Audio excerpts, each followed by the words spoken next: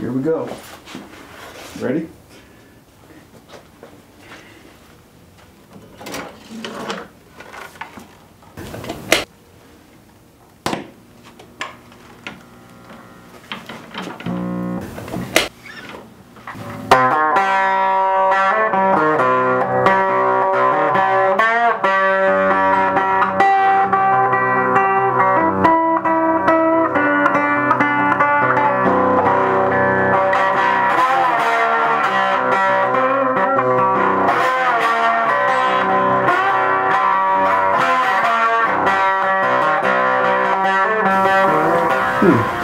Okay, so I'm just going to ramble here.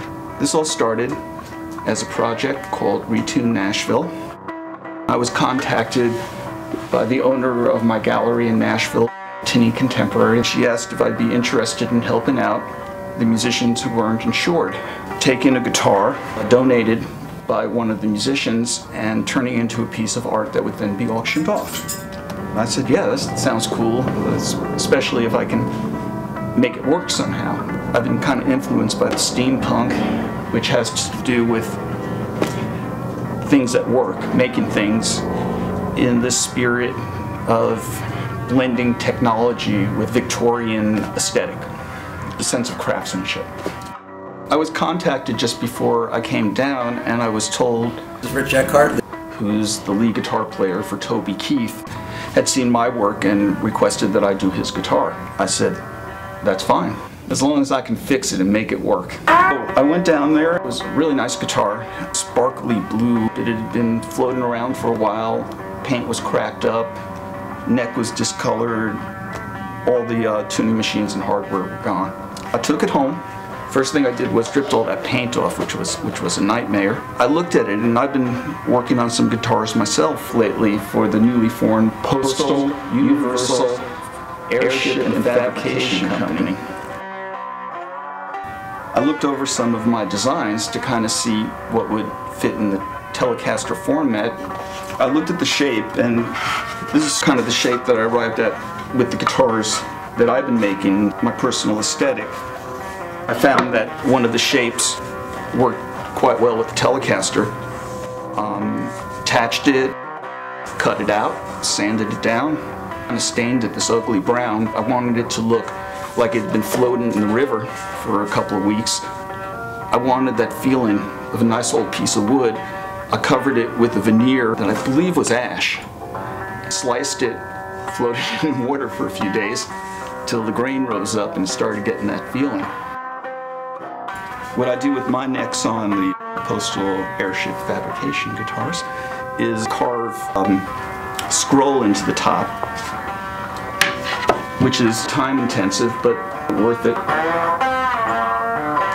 So in order to make the pick plate, I first designed a shape that I'm fond of. I have these sheets of 1930s kick plate brass, which I love. And you simply painstakingly cut it out and file it down until it's right. For the bridge, I had these dresser pulls from a 40s waterfall dresser. I took a standard Fender Stratocaster tailpiece, cut it down to as little as I could without it disintegrating, and that made the tailpiece. The controls, they are mounted in a deco door plate. It turned out the switch mounts perfectly where the doorknob went. All I really have here is a volume and a switch to turn the guitar on and off. What we have here, friends and neighbors, is a humbucker pickup that's been floating in the flood, or was floating in the flood, for a couple of weeks. When I got them, someone had pulled the wiring completely out, so there were two of them, and by messing with the first one and messing up the first one, I managed to wire the second one.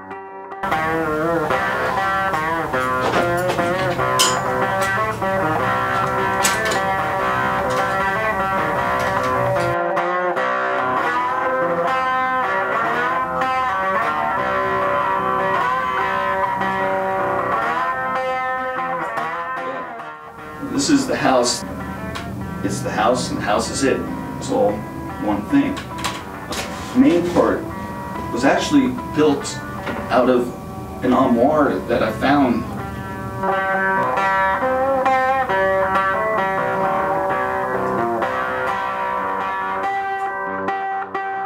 And this here is an articulated hand. I love the way it's letting go. I don't know, that somehow has something to do with the whole devil coming to Nashville and the flood being unleashed. But I kind of knew I had a shadow of a tap, and I was working off the shadow. The photograph back here was designed to go behind this window.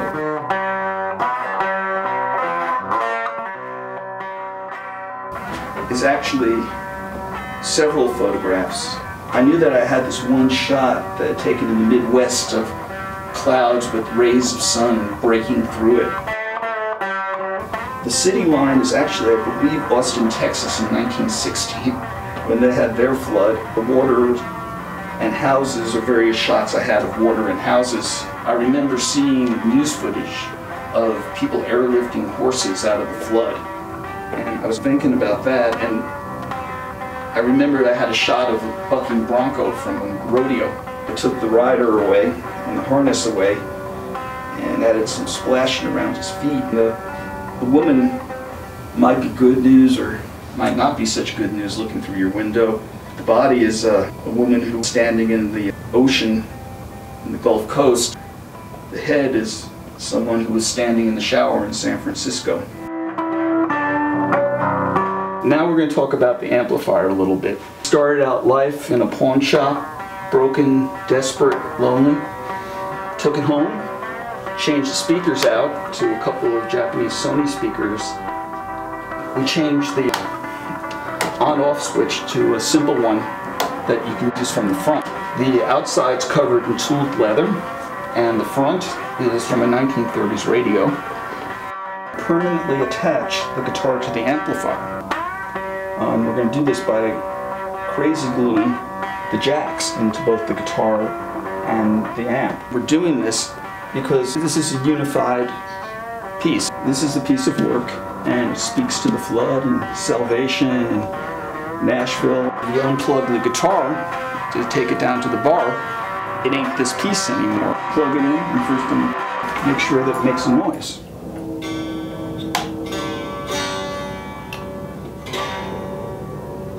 And it doesn't. I'm going to have the amplifier plugged in. Okay. Should we just be surprised whether it works or not? Turn the amp on.